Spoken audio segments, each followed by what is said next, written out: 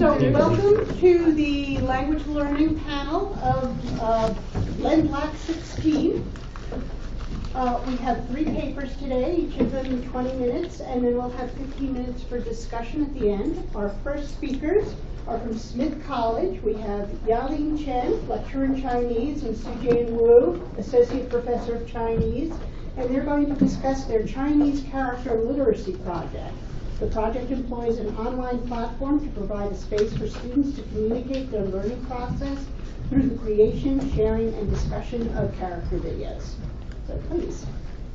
Hi, I'm Sujane Wu, and this is my colleague Yaling Chen, and she will start from the beginning, and I will do the ending part. Okay. So hi everyone. So I will give you an outline of what we're going to talk about. This is not working. We're going to talk about why we're doing this project, how we're doing it, and what's our takeaway. And this is not running. No, it's just not. Okay. Okay. So why this project? Because Chinese is hard.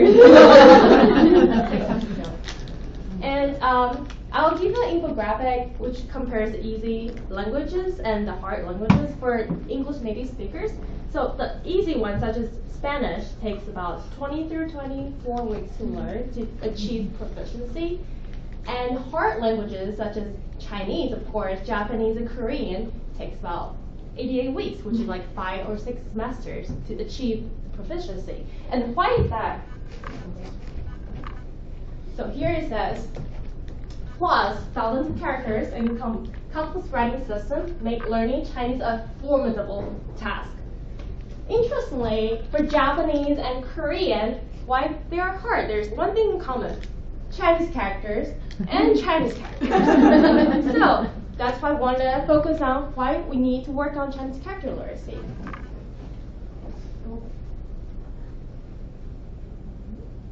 Where's the presentation?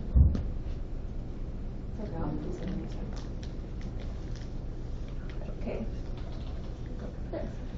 And for Smith students, first semester they have to learn more than 300 characters. Those are 3 of them. They can look really similar and confusing. So what do we do? And if the sentence should be understandable for first year Chinese, but if half of the characters you don't understand, there's no way you can understand this sentence. Okay, so let's take a breakdown of Chinese characters. Chinese characters are not indivisible wholes. They are consist of parts. For example, Zhao has 2 parts: hand radical and the spear part. So this is a radical which contributes to the meaning, and every character only has 1 radical. Keep that in mind, I'll quiz you later. I can't help it. So this character is composed of 2 parts.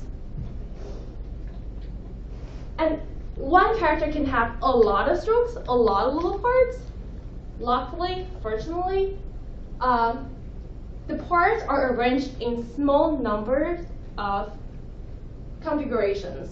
For example, this character may not be able to see. Has a lot of strokes and a lot of little parts, but there's only 3 parts. So it is much easier to remember the configurations than the little parts. So here's the first quiz. Teacher, can you tell me for Zhao, can you see the different configurations here? What this fits into for the first one? For both musics. Zhao. Yeah, music. Is it B? Yeah, it is B, so left and right. And this one? The 2 and 1 in the middle? Yeah, it's the first one. So it's a whole by itself. So they're configurations. And lastly, but really, really important, stroke order. So Chinese characters are not static image. They are a sequence of strokes, like this. So the better understanding of stroke orders, the longer retention students can have to remember how to write these characters. So from a lot of studies have shown that by systematically introducing character literacy, radicals and blah blah blah. Students students can actually have better Chinese character literacy, and that facilitates their Chinese character learning in long term. And that's why we're doing this for beginner level, so to build a greater foundation. So how do we do this? So in the beginning of semester, we introduce the character literacy, the radicals, components, and stroke orders. And after that, students have to make their videos, including these elements, as well as their strategies in their videos, through Explain Everything. So what is Explain Everything? If you were in the session before, you know it's interactive screencasting whiteboard app. So what you do is on this app, they explain everything, whatever they want to explain, record it, and publish it to different places like YouTube. In our case, it's Moodle. So on the Moodle, videos are shared, and students watch each other's videos and make comments.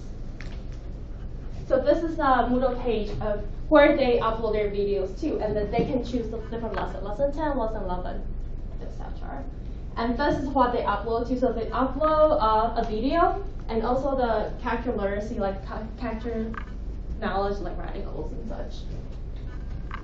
After students upload them, they watch each other's videos. And I want to take a little bit of time looking at this comment. So she said, like, I really like this because such and such. However, you can work on this a little bit more. But overall, this really helps me. So here you can also see students' critical thinking process watching each other's videos. And this is student comment, this is our student helpers comment. These two are instructors' comments. So through the videos, we are able to assess students' learning process. And we can identify and address their issues, which I'm going to show you why. So the first semester, students are making 1 character per video. So this is the first one. And I want you to spot an error here.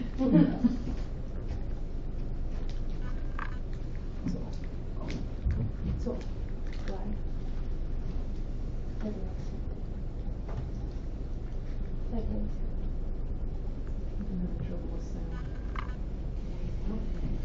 你好，我的名字是吴佳嫣, and today I will be introducing the character 做, which means to do.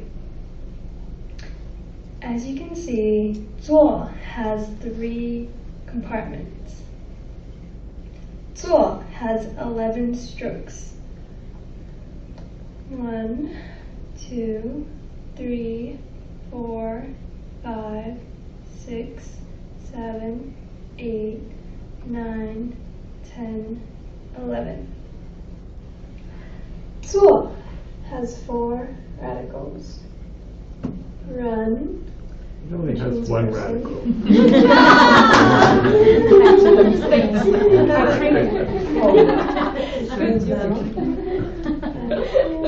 Which means to know. The way I remember 做 is by its radicals. So there's a person who has to go knocking door to door in order to sell things, to raise money, to feed 10 kittens. Thanks for watching. Yeah, so through the video, we know what the wrong concept is, which we can't really identify if we only see the final product. Then we write it and we don't know what went wrong. So through watching the videos, we know she has a wrong concept of these are all radicals instead of there's only 1 radical. Okay.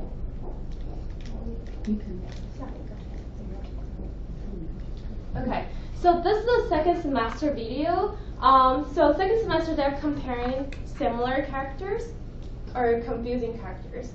So I want you to take a look and think about the difference from the first video to the second video and see their progress.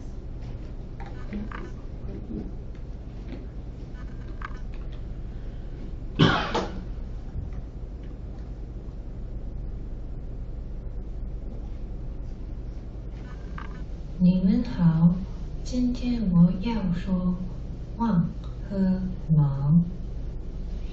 这个字、那个字 are similar in their appearance in that 这个字 has this part and 那个字 has this part, which look very similar. 忘的意思是 to forget. 忙的意思是 busy.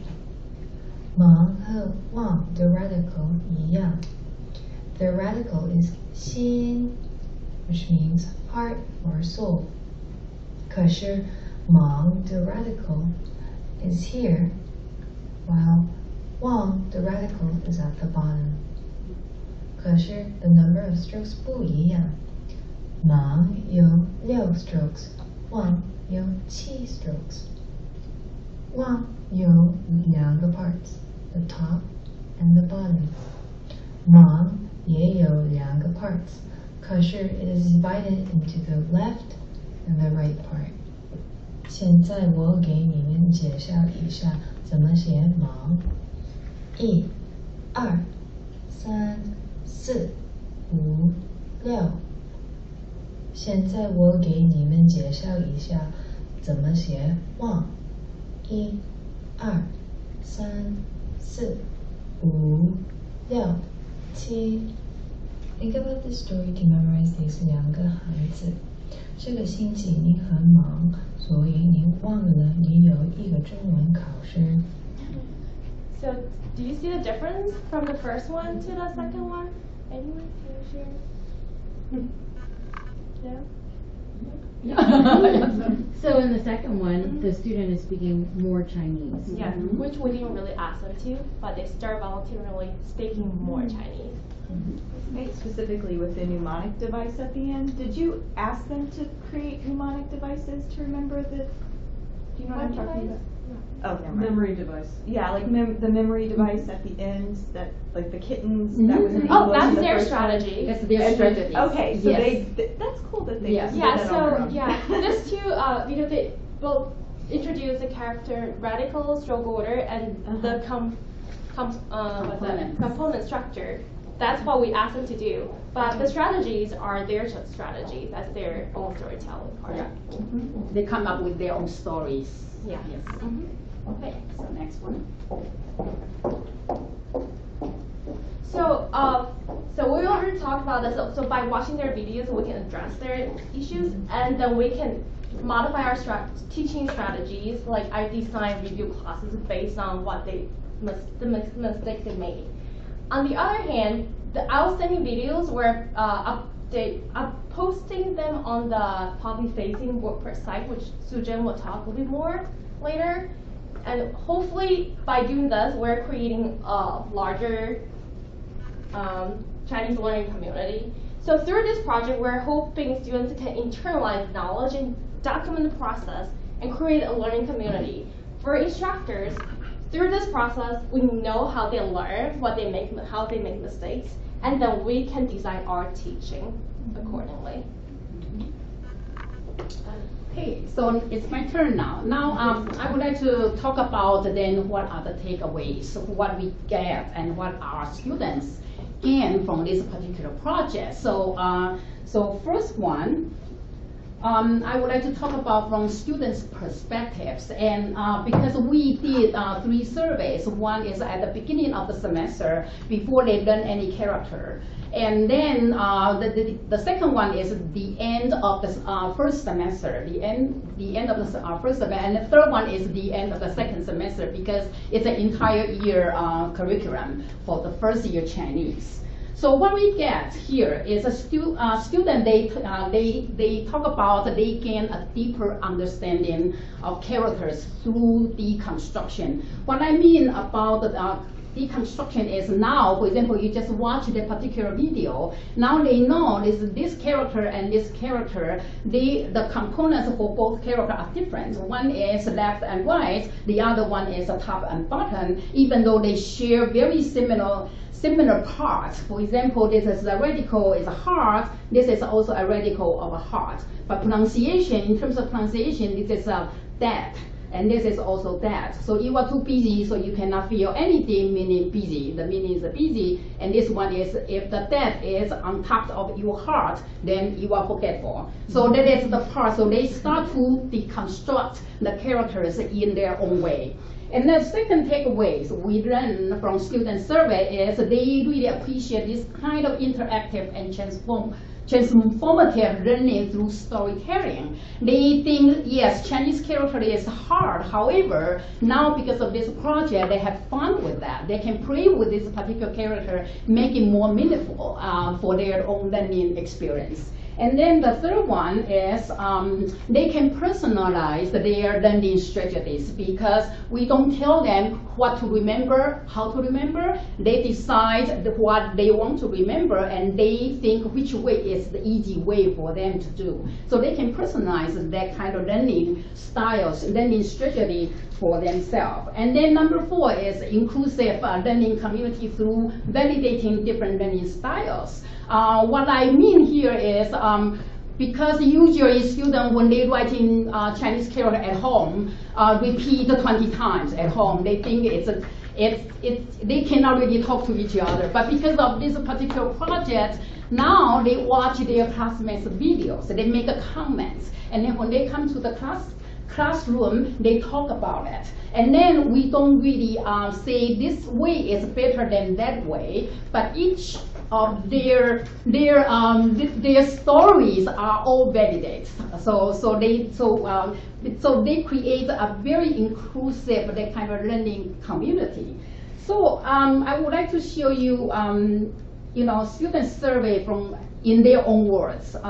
So here is, so I just want to show you because we only have 5 minutes. So basically, I highlight some of the keywords.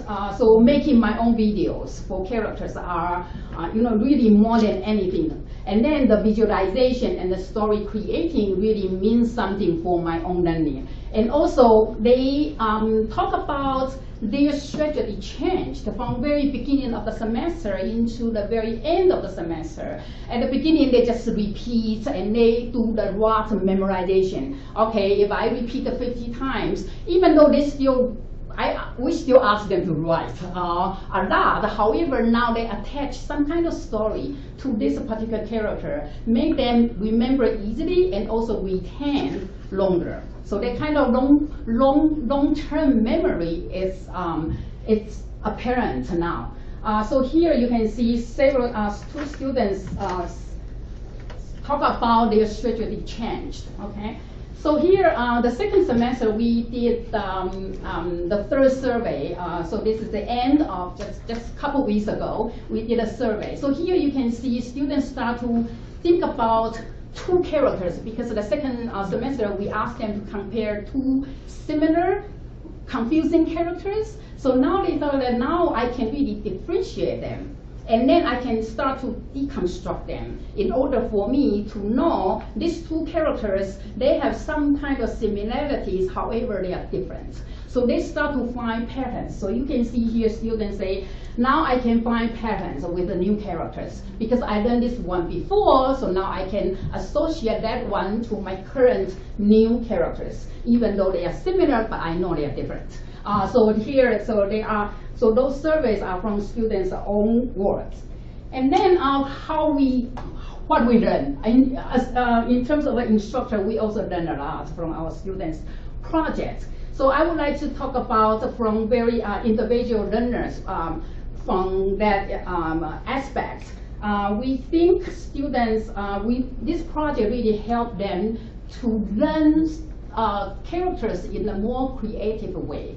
And also, this project really helped them to critically thinking about their own learning process. When they look at their own character the second time, they know where they made mistakes. And then when they watch other people's video, they have to make a comment. So they have to point out what is good, what is not, what is errors, right? So here, so to help them to have the critical thinking and also help them to become active learners, not like teachers tell me what to do, you know. But now they take an active role to learn, especially they have to choose a character they think is the most difficult one for them to remember. So they choose that one to make out a story about that one.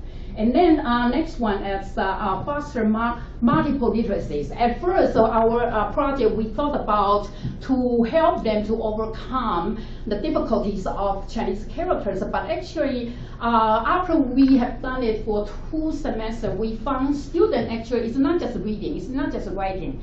As you can see, they start to use more and more Chinese in their speaking. When they are doing video, they start to use Chinese or Chinglish, we call it Chinglish, meaning they throw in something they know in Chinese, and then they start to use Chinese. So to us, actually, it's a very interesting way. And then when other students watch their videos, those students are listening, you know, listening more Chinese in their daily activities, even though we do not ask them to do that, right? So this one comes to my next one is then we cultivate their multi-model mini making because they like 10 kitties, right? They make some kind of sound and they have a visual and they put some visuals and colors. So so bring that into their learning process. And also the last one is student own the agency to use Chinese, more Chinese, instead of us telling them what to do, okay? But in terms of the learning community, just I think I just mentioned that now they are not feeling alone. They are not feeling isolated when they encounter difficulties because now they can talk about it in classroom. And also they have the comments part. They can tell their students, say, yes, I find this character is also very difficult for me. Now your video helped me to overcome this. So now they can identify that. And then they expand vocabulary from watching other people's videos because some students use a new vocabulary, so other students when they are watching they can learn something. And then so now that's like the last one, they get to know each other from virtual space to the physical space.